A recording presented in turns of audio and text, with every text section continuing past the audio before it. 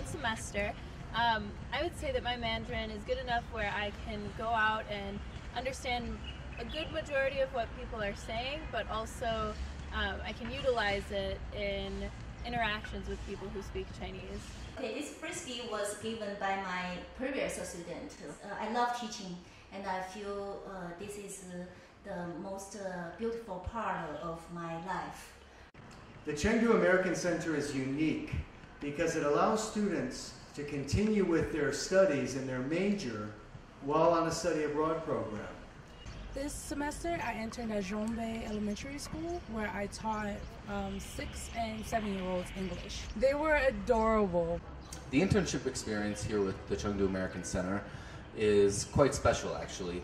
Not only do the students get the experience on the ground, whether it's at places such as Lafarge, the cement company, Deheng Law Firm, to name a few, but we also have supervisors that will guide them throughout the whole semester.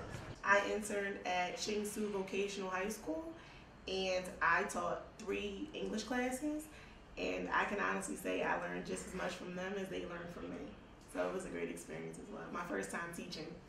I got to intern at the Ritz-Carlton Hotel in downtown Chengdu. At the Deheng Law Office here in the high-tech zone, which is pretty cool because they're a huge multinational firm, very prominent center of wealth and power. And you know, I get to go there and hang out with all the suits. And my internship was very fun. I helped the Chinese out with their English. I was lucky enough to have 2 internships here, but one of the internships that I had was at Sichuan Equity Law Firm, which is one of the best law firms in China. The Chengdu American Center for Study Abroad wants our students to really integrate themselves into the Chinese life.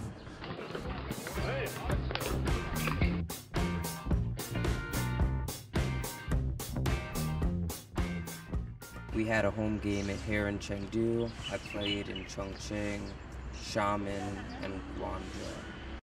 They were from all over the place: Australia, New Zealand, America, Ireland, France, Germany, almost every country you could think of. Yeah, I played the winger position, and sometimes I play the 10. So often when I get the ball, I have a good opportunity to score. Yeah. The nightlife scene is truly unbelievable. I haven't experienced anything quite like it.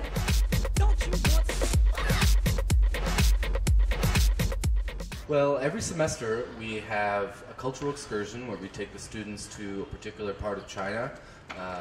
Last semester we were able to go see Leshan, the giant Buddha, and this semester we decided to bring the students to Xi'an to see the terracotta warriors, to see the city wall, and see the giant wild goose pagoda. We feel that this kind of trip kind of accentuates their time in China, not only to see Chengdu, but also to bring them to other places that will really enhance their experience. I was actually able to leave Chengdu quite a bit when I was here in China. I've been to Omeishan, which is one of the larger mountains here in Sichuan province. It's a mountain very sacred to the Buddhist religion. Here we are, the giant golden Buddha. The dorms were actually a lot better than I thought they were going to be. The services and everything were very nice. The only issue I had with the dorms was the Wi-Fi, but you can purchase Wi-Fi here. I always wanted to study abroad. China offered more classes. They had more than just electives, and it seemed like they had a better program overall of taking us on trips and letting us go on excursions and see new things. Really worthwhile to come over here to reevaluate everything and then be able to look back at your own culture in a completely newly informed light. The Chengdu Study Abroad Center is ideally located in Chengdu, Western China, Sichuan province. And this is a wonderful place to experience cosmopolitan China, a new city. It's grown up to about almost 15 million people. All of it is so good. Very spicy, but there are things that you can find that aren't spicy. However, I'm a huge fan of hot pot, or huoguo. Chengdu also reflects old China, with ancient Buddhist temples and traditional neighborhoods. Of course, Chengdu is home to the world-famous Panda Center. Kung Fu Panda, you know. Panda is very cute and very kindness. Excellent. And very persistent. So that's why I like it.